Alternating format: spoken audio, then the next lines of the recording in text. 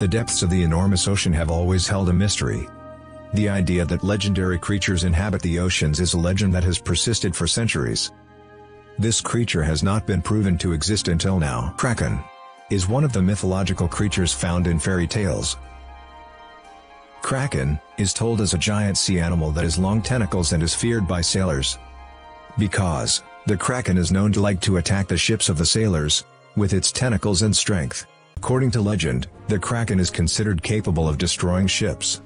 It is believed, from the many marine scientific reports that say the mythological creature is told to attack strongly if it is in sight.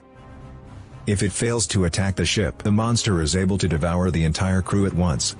One of them is the belief about many fish that follow on his back. Legend tells intrepid fishermen